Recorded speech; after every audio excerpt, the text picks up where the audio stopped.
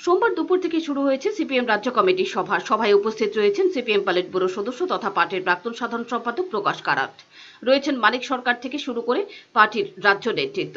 সোমবার সকালে ঝড় বৃষ্টির মধ্যে শুরু হয় বৈঠক। প্রচন্ড বৃষ্টিতে সিপিএম রাজ্য দপ্তরের সামনে জল জমে যায়। সেই জল মারিয়ে রাজ্য নেতাদের অফিসে ঢুকতে দেখা যায়। লোকসভা নির্বাচনের ফলাফলের পর এটাই সিপিএম এর প্রথম রাজ্য কমিটির বৈঠক। বৈঠকে লোকসভা নির্বাচনে দলের ফলাফল নিয়ে বিস্তৃত আলোচনা হবার কথা রয়েছে। দলের সাংগঠনিক এবং ফলাফল সংক্রান্ত একটি রিপোর্ট সভায় পেশ করবেন দলের রাজ্য সম্পাদক গৌতম দাস। বিভিন্ন জেলা কমিটির সম্পাদকরা নিজ নিজ জেলার রিপোর্ট রাখবেন সেখানে। এবারে লোকসভা নির্বাচনে সিপিএম এর প্রদর্শন বেশ হতাশাজনক। যদিও মুখে রাজ্য নেতৃত্ব বারবার সন্ত্রাস এবং ভোট রেগিং এর কথা বলেছেন। সন্ত্রাসের কারণে এমন ফলাফল বলে বেশিরভাগ নেতৃবৃন্দের ধারণা। এদিকে লোকসভা নির্বাচনের পর থেকে যেভাবে গোটা রাজ্যে বাম কর্মী সমর্থকরা গোটা রাজ্যে আক্রান্ত হচ্ছেন তা নিয়ে বৈঠকে আলোচনা হবে বলে জানা গেছে।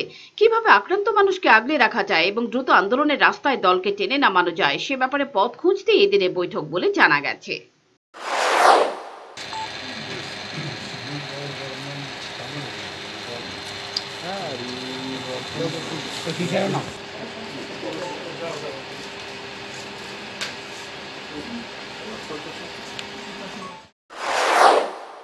Pure report, Channel Din Raat।